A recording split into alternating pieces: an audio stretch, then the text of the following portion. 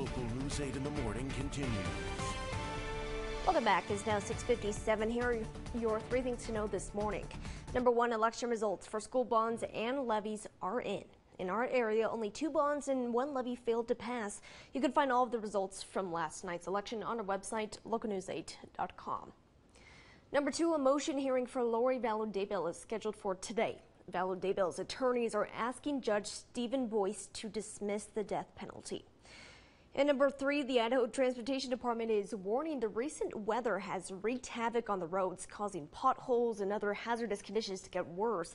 ITD will be working with local contractors to address the pothole problem and hope to start filling and repairing the holes this week. And so be careful out there on the roads. You can find these stories and more on our website, localnews8.com, or on our app. Let's check back in with Evan Thomason.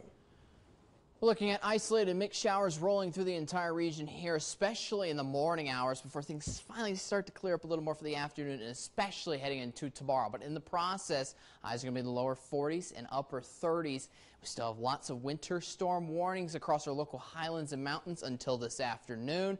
We still have a high wind warning in effect all the way until 6 p.m. late this evening. We have a wind advisory until 3 p.m. this afternoon with windy conditions between 20 to 30 miles per hour. Flood warning until 3 p.m. this afternoon as well with the rain showers and also warm conditions.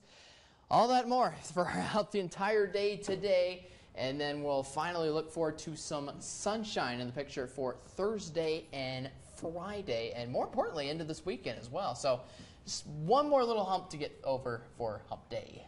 So. All right, yeah, look, there's some light at the end of the tunnel there if you're looking for some sunshine. I remember being up at school at Rick's, back when it was Rick's. As soon as 50 degrees hit, all the sunbathers are out. We're almost there. Idaho for you, right? Hey, thanks for joining us. See you at noon.